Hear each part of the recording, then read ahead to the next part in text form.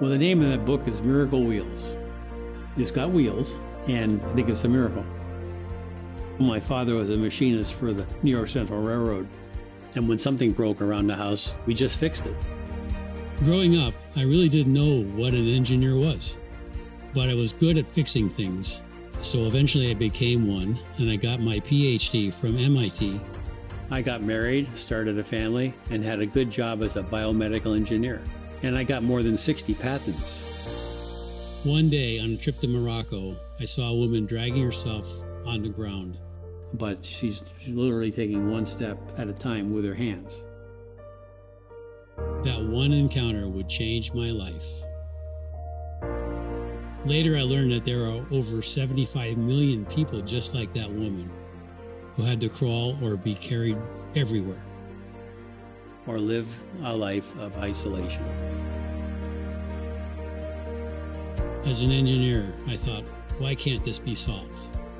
So in my garage, I built the first prototypes of a low-cost durable wheelchair made of readily available parts. At first, people thought I might have a few loose screws of my own. But after we distributed the first 4 wheelchairs on a mission trip to India, those 4 became 100, and people started to encourage me to keep going. Okay, God, is this what you want? As long as I can get your help, I'm into it. So I took a big risk to leave for-profit work to start a non-profit, free wheelchair mission. Now, I really didn't know how to do that. So I got the book, Nonprofit for Dummies, and recruited a bunch of really smart people to help me. That was almost 22 years ago.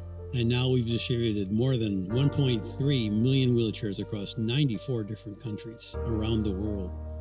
What still amazes me about the mobility provided by these miracle wheels is the ripple effect in the person, in their family, and their caregivers, and in their whole community. I was just an engineer from a small town, but I was called to do this life of service, a life that I could not have ever imagined.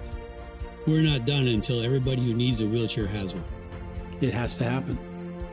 God didn't make us to crawl.